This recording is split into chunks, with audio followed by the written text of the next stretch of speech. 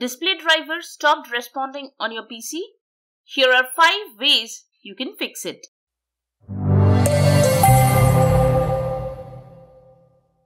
This is the Windows Club.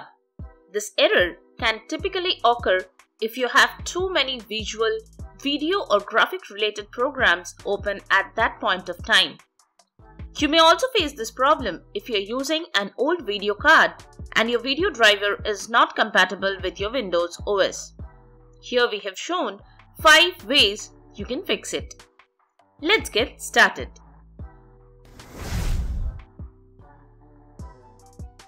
Method 1.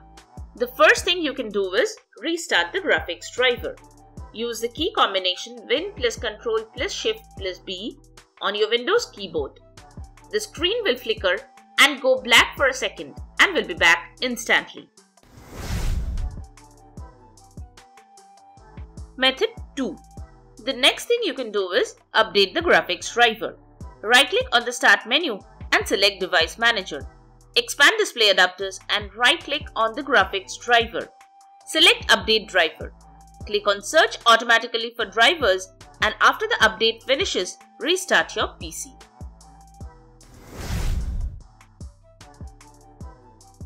Method 3. If you have tweaked your visual effects, you may want to reset them to default. Open Control Panel.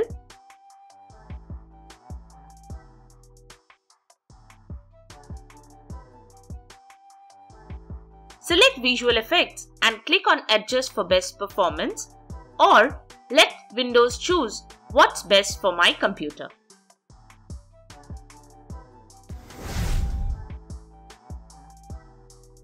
Method 4.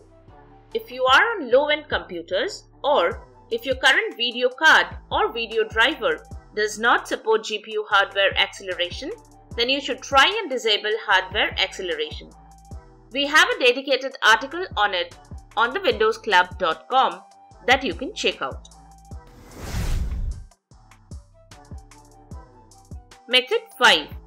You may also have to increase the GPU processing time. You can do this by modifying the registry value for timeout detection and recovery. Press the Windows plus R keys. Type regedit and press Enter. Navigate to hkey_local_machine /system /current control set /control /graphics drivers. On the Edit menu, select New and then select the following registry value from the drop-down menu specific to your version of Windows. For 32-bit Windows, select D-word value.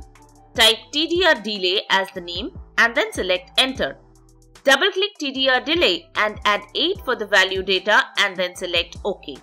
For 64-bit Windows, select Q-word value. Type TDR delay as the name and then select Enter. Double-click TDR delay and add 8 for the value data and then select OK. So that's it. Subscribe to the Windows Club for all your tech solutions related to Windows. Thanks for watching.